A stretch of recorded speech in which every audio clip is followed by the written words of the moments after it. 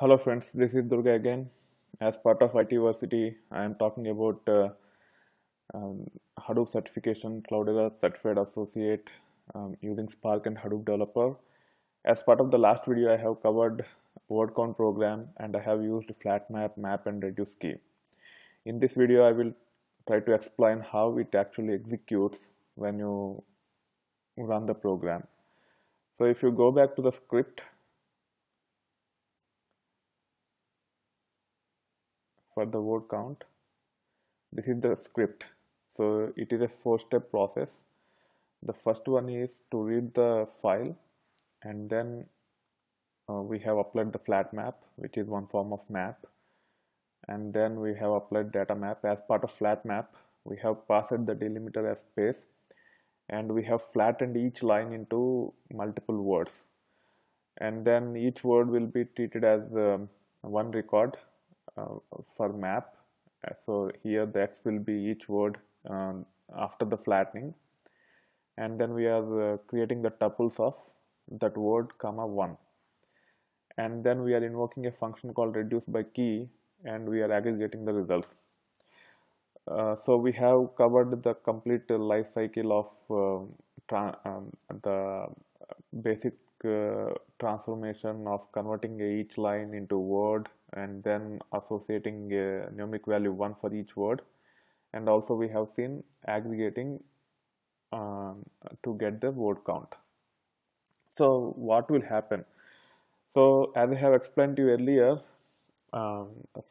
whether you use Scala or PySpark to write the programs using Spark, both the programming languages follow lazy evaluation, which means that when it sees particular words or particular functions, then only the program will execute. Until then, it will create the flow.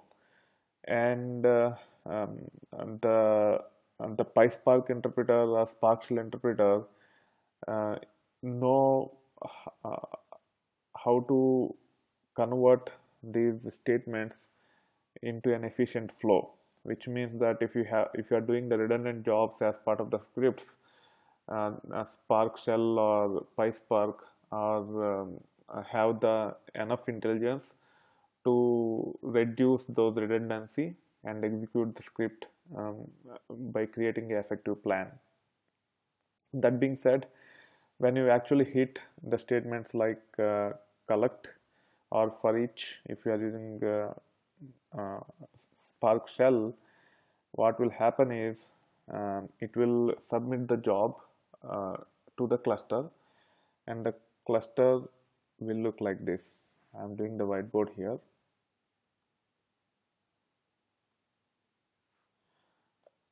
So you will have the client from which you submit the job, and then you have the slaves, which are termed as worker nodes in the Spark context, and there will be executor, and that executor will have multiple tasks. So the bigger green square within this blue square is executor, and the smaller ones are tasks. So the processing will happen at these tasks, and when you get into the administration and try to understand how to configure these memory settings, you will come to know.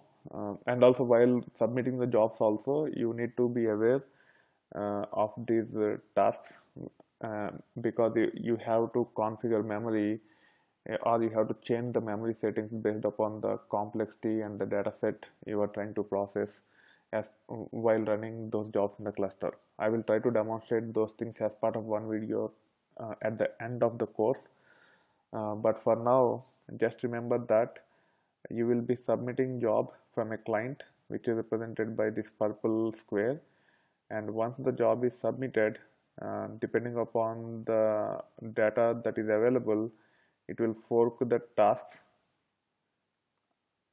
under the executors, and those tasks will actually process the data.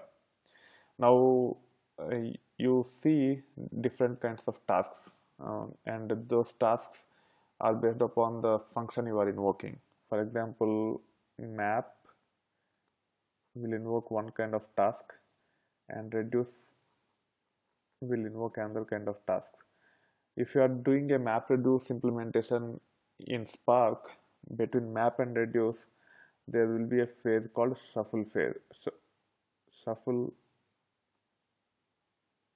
sorry, shuffle phase. So the output of the map has to be shuffled before getting into the reducer. And also the output of the mapper as part of the shuffle process will be partitioned based upon the hash value of the key. For example, in this case, you have two maps, one is flat map and the other one is map. In both the cases, it will partition the data into multiple hash buckets. Hash bucket means for a given string or a numeric value, and depending upon the number of values you should consider, it will create a hash value. So for example, if you say I want to get a hash value for string A, B and C bit from 1 to 100 values,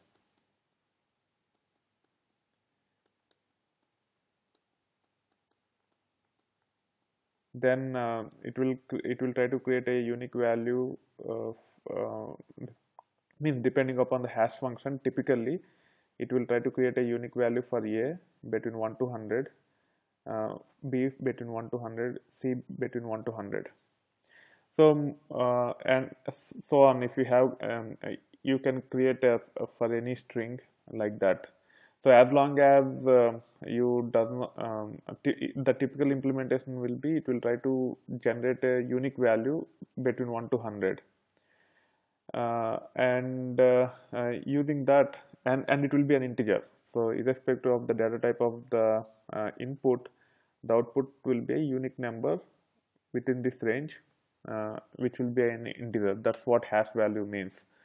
Typically, when you compute hash in any of the standard programming languages or databases, that hash value range will be very high.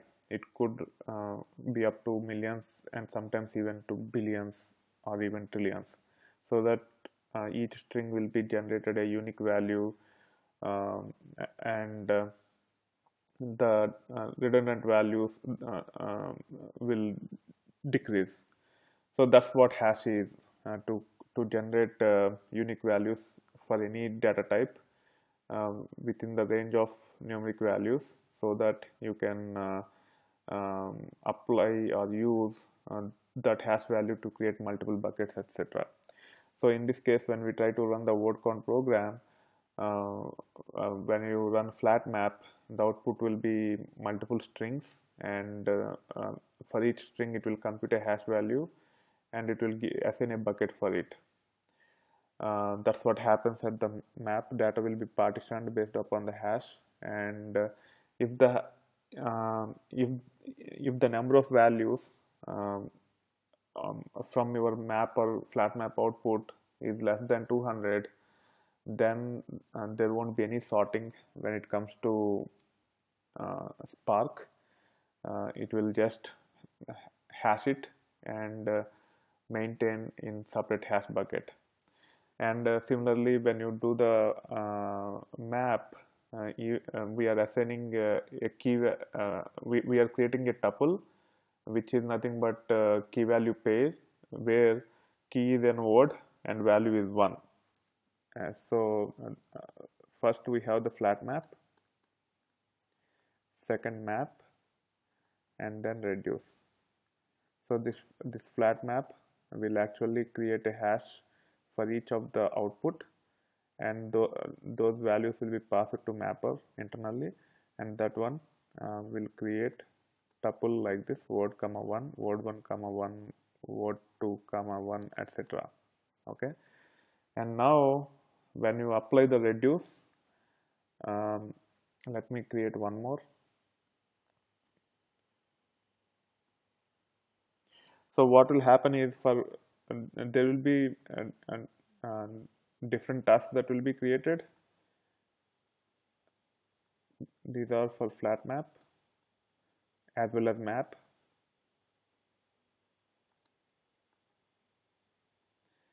And what will happen is when you see the so the input of this will be word comma 1, and within this, when these inputs are generated like word comma 1, when we actually issue reduce, all these things will be clubbed if necessary into one task and try to execute. So when we see the functions like reduce by key,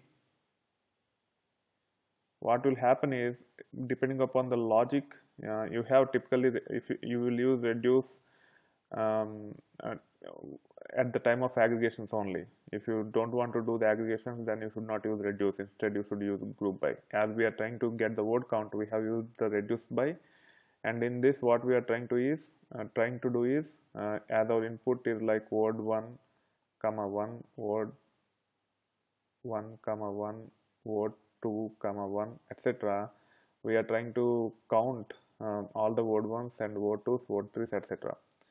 And the logic is to add these ones, which is part of this reduce by key function. So what will happen is, as part of this task itself, it will add these values, which is called as combine. So here it will combine, and let's say word 1 come to this task and word 2 come to this task.